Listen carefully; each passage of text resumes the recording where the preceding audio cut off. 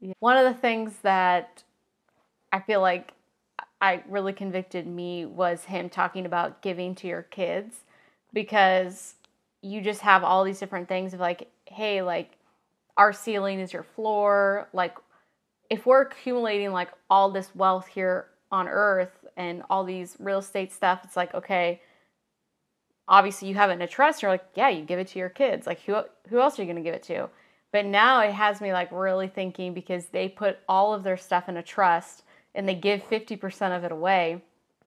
And each kid, if they want to work at Hobby Lobby or whatever company they have to, that's how they make their money through the company, is by working. They don't just get handed money. Yeah. They do get some certain gifts at certain ages. 25, 35, 45. Yeah. But, a lot of trust fund kids get like so much money at like 18 and different ages that are just, it's so much that they don't know how to do with it. And then it actually ruins them. This is why a lot of families don't continue with their generational legacy, because the parents built this whole wealth and then the kids just like destroy it all because it went to them.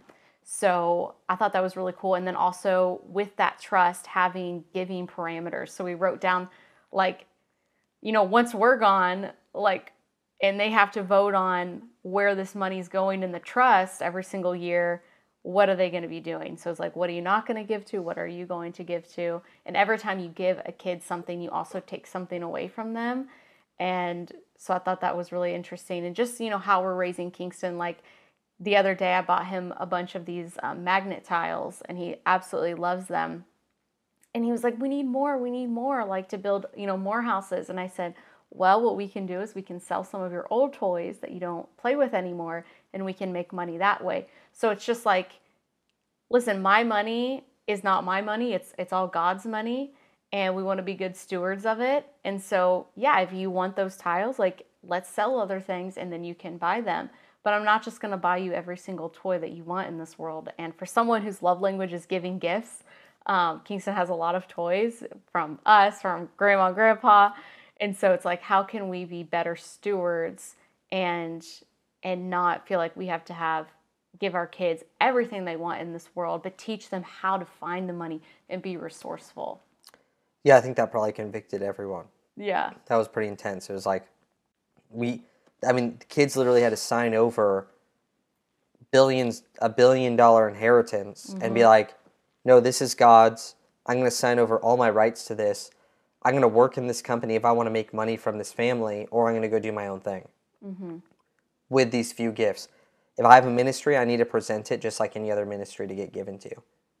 And there were strict parameters around it, and that was definitely convicting. And like you said, when you give a kid something, you take something away from them. Yes. So, and it was cool that the kids received it. And I think that was like showed the fruit of the family aspect, because there has to be bond, connection, like trust, or else if you did that, they'd be super upset. But you saw like 3 generations in a room that at least appeared to be very, very cool. Yeah. And I think, like when you see Donald Trump's kids, I always remembered the story that when the kids were young, they had to sit in economy, and Donald Trump and his wife sat in first class, and the kids were like, how come we don't get to sit up in first class with you guys? And it's like, because you have to pay for it. Like this is something that you have to earn and work towards. We're not just going to like give you every privilege. Like we worked hard for this. And so I thought that was really interesting, because when you come from a wealthy family, usually those kids are extremely spoiled and everything's given to them, and they never experienced anything hard in their life. And so I think Brandon Poulin asked this question, maybe not at this event, but at other events, of like how like what's the balance of, our kids are growing up in a very blessed, nice home, nice area, everything's amazing. How do we create those hard things in their life when they don't have anything hard? Like how do we create those little hard things to build resilience, to build those skill sets that we need in this world?